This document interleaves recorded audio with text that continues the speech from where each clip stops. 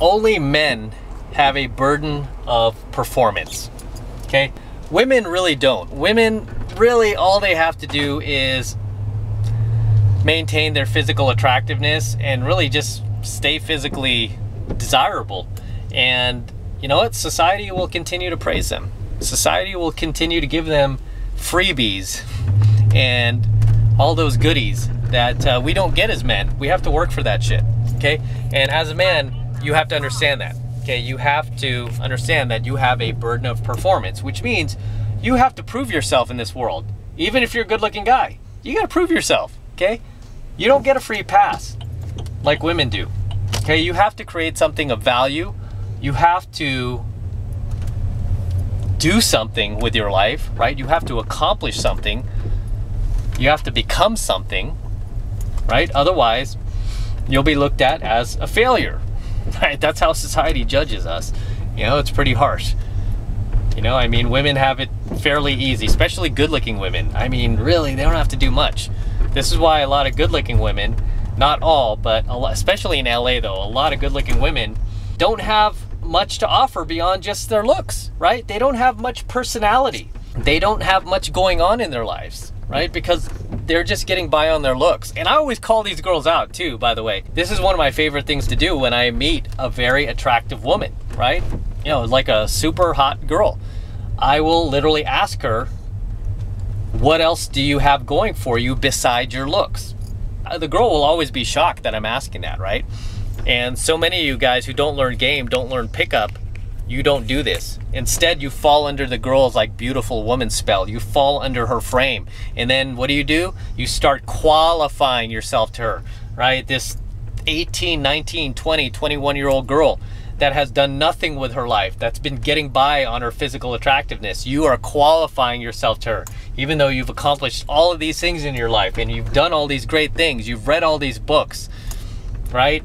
She's never picked up a book in her life. Yet here you are qualifying yourself to her because of her physical attractiveness. You're feeding into the only power that she has, as opposed to taking that power away from her and making her qualify herself to you, right? And many times when I approach these girls who are just super hot like that, they're immediately thinking, I'm just gonna be another one of those little bitch beta orbiters who's gonna kowtow to her beauty and be like, oh my gosh, you're so fine. You're such a princess. I don't deserve to be here in your presence. Oh my gosh, I'm so lucky. You're beautiful, right? I would cut my right arm off just to marry you, right? I don't do all that. Instead, once I see a girl who's that hot, I become like an interviewer, right? I'm like an interrogator. I want to know more about her. I want to know, hey, what else do you have to offer besides just your looks? Name 3 things about yourself that would make me want to get to know you better, but they can't be about your looks. All right, go. I'll put the girl on the spot like that, right? I'll even say it like that. Okay, go. Right? And the girl will be like, okay, I'm a good person. All right, that's one. Okay, keep going, girl. What else? Let's see. I'm nice to people. I'm like, no, that doesn't count because that falls in line with being a good person, right? Okay, come on. What's number 2? Don't tell me that's it. Wait. Okay, so I'm studying in school right now to, you know, be an accountant. Oh, cool. Okay, what kind of grades do you get? You know, all of a sudden the girl's like qualifying herself, right? Because I made her qualify herself to me. Right? So a little pickup lesson for you guys there. But getting back to the topic of the video, only men have a burden of performance. Okay? We as guys, we have to do something with our lives. Okay? You cannot just sit back, eat potato chips, play video games, become a fat piece of shit, not watch your diet, your health, your money, your finances, just let everything go to shit, and then expect the world is going to hold you in high regard, because it's not. You're gonna have to do some shit with your life, son. You're gonna have to have some goals, some purpose, right? This is why I teach you guys, you should have a path and purpose in life, right? You should identify what it is that you're here to do in your life, whatever that may be. It could be anything. I don't know. I can't tell you what you're here to do. For me, it took me a while to find what I was here to do, right? It took me a while to find it, where I could add the most value to the world, to other men's lives, right? To society, where I could be viewed as having some value in society. Okay, even though I have a lot of haters, right? A lot of guys love me, send me thank you letters, thank you emails, messages telling me I saved their marriages, I stopped them from committing suicide. You know, I helped them meet the woman of their dreams.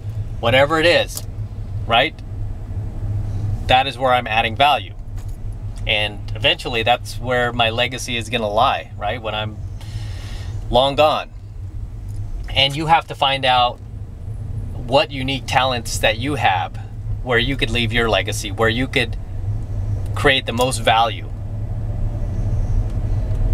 in life, okay? You have to find out what that is. Where are your unique talents where you could do that?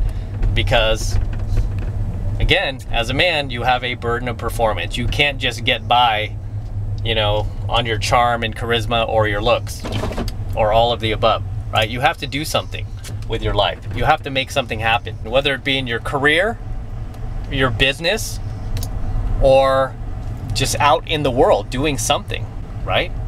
Doing something. Okay, you could be part of a charity or something like that. Maybe you have maybe you have a ton of money and you don't have to do shit. Maybe you have like an inheritance or a trust fund or something like that.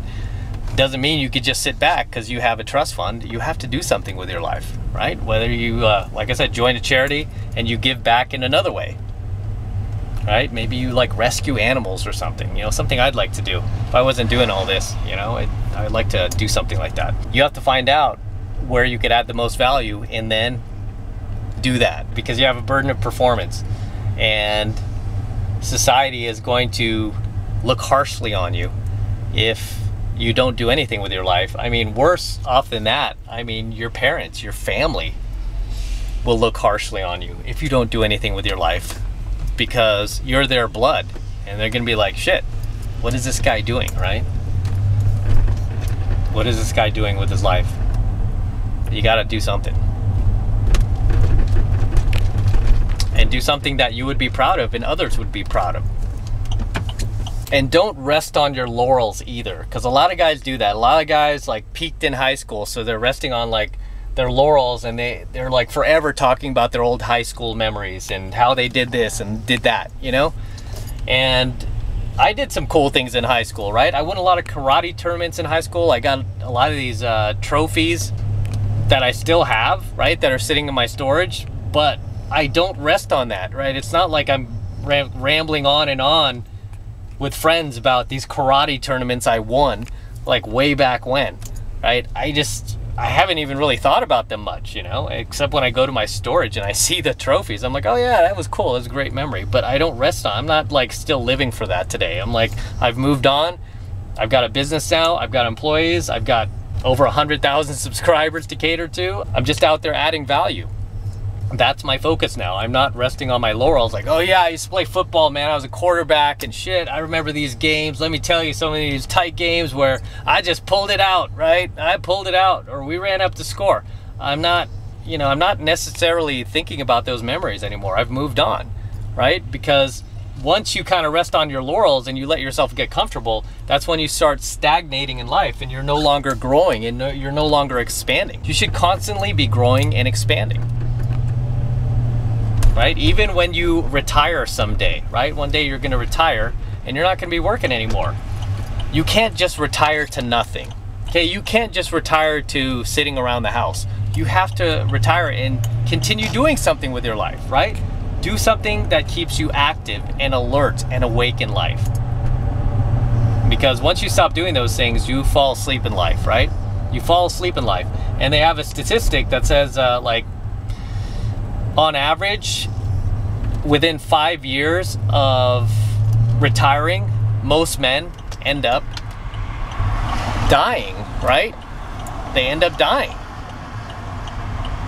Why? Right? It's only been 5 years since they retired. It's because they retired to nothing. Okay? They do nothing, just sit around, and then, you know what? Their body stops moving, their minds go to sleep, you know? And then one day they wake up and their body is no longer functioning. okay? Because they're no longer moving, right? So just understand, as a man, you have a burden of performance, okay? And it's nothing to complain about. It's nothing to bitch about. You know, it's something that you should just embrace. It's part of being a man, right? And you know what? You'll feel happier as a man. You'll feel more fulfilled when you are on your path and purpose and you're pursuing the things that you are naturally talented at, that you are naturally good at, and you're getting better and better at those things. You're honing your craft, so to speak, right? You're honing your craft. I mean, like for me personally, I'm constantly trying to become a better speaker. I'm trying to become a better communicator, right? I'm trying to become a better instructor every single day. Trying to become a better YouTuber. I'm trying to become a better business person, a better boss, a better entrepreneur, you know, a better uncle to my nieces and nephews, a better son to my parents, and a better man, right? For God, right? I'm constantly striving to be better every single day. And that's what keeps me happy. That's what keeps me motivated. That is what keeps me on my path and purpose. That is what keeps me alive, awake, alert, and feeling good in life, and not wanting to go to sleep, right? That's what keeps me in my woo state, right? Each one of you guys should have an internal woo, right? Constantly motivating you, constantly pushing you. Make no mistake, you know, you're not a woman where you could just sit back and just apply the makeup and do the hair and get by, right? Society is not going to give you any freebies. Even women who aren't attractive, they still get by just because, you know, society views them, hey, she's a woman. You know, they really give women a free pass. You know, I'm not saying that women don't have to work for anything, but, you know, in most cases, they get a lot of passes in life that men don't get, right? They get a lot of passes that we don't get as men. And that's okay, right? That's okay, because as men, we have a longer shelf life than women. We have a much longer shelf life. Whereas for women, I mean, you know, for women, most of their shelf life is gone after the age of 25. And then it's all downhill from there, right? They can hang on to their looks all they want, but they have a very short shelf life. Whereas us as guys, we don't. We have a pretty lengthy shelf life, right? We don't hit our prime until the ages of 35 to 45, right? And even after 45, I mean, we could still extend that prime and we could still keep, you know, crushing it in life. We could still keep punching away well into our 50s and 60s. I mean, look at Trump. Trump is in his 70s, right? Trump is in his 70s. He's like my dad's age, and he has the energy of a 20-year-old. It's insane, right? He has the energy of a 20-year-old, and yeah, I mean, he's a guy who is like in his 70s and is still peaking. Like he became, you know, he became like a billionaire in his 40s. And now, like 30 years later, in his 70s, he's now president of the United States, right? He's president of the United States. He's still like peaking in his 70s. It's crazy. But as for women, I mean, yeah, they don't have the shelf life that we do as guys. And really, they're only positive, and I don't even know if this is a positive, is they don't have a burden of performance. But then again too, this is also why a lot of women, especially when they hit their 30s and 40s, end up on antidepressants because they're depressed with life. They end up having mental issues, psychological issues, right? And I really honestly believe a lot of it goes back to having no burden of performance, not having to live up to the expectations that men have to live up to. All right? So I'm gonna wrap this coaching video up here. Until next time, this is Matt Cross from Alpha Male Secrets. Don't forget to smash that like button below. Also hit that notification bell so that you're notified whenever I release a brand new coaching video here on YouTube. More importantly, guys, please make sure you subscribe to my channel. Really helps me out a ton when you guys subscribe, okay? Because YouTube is constantly changing their algorithm and they're constantly unsubscribing people from channels like mine in particular, because they don't like what I'm teaching you guys. They don't like that I'm teaching you guys how to be better men, right? Please make sure you subscribe to my channel, and also share my coaching videos with your buddies and like-minded friends and like-minded coworkers and family members, so we could really start creating a movement here and getting more guys on board and getting more guys red-pilled and unplugging more guys from the blue pill matrix. It helps everybody out when you share red pill content like this, when you share coaching videos like mine, okay? And for you guys who want to support my work and support all of this red pill content I'm teaching guys here even further, the best way to do that is by becoming a premium subscriber of my premium Alpha Male Secrets channel, which I am hosting on a private platform away from YouTube. And the reason I'm doing that is to protect my content, okay? In the event that YouTube tries to shut us down, protect my content, protect you guys. Right now, the first month is only $1, so it's only $1 for the entire first month of premium Alpha Male content from me. So take advantage of it. You're gonna learn a ton. You're gonna learn about health, fitness, dating advice even. We're gonna be diving into all those things, helping you to become a better man, a more masculine man, and of course more alpha in today's highly feminized, highly competitive, emasculated, and pussified world, right? So you're gonna gain a lot of value from it. And again, the first month is only $1, okay? And I'm only charging $1 for the first month because I really want you to check it out. I want you to see it for yourself and see what it's about before you make a larger investment in anything. You know, whether it's any of my programs or if you continue on with the program. I want you to check it out for yourself. Get signed up, it's only $1. Click that link below in my description box. It will take you over to my website where you can get signed up right now. Just takes 2 seconds, so do that now, and I will see you in my next coaching video.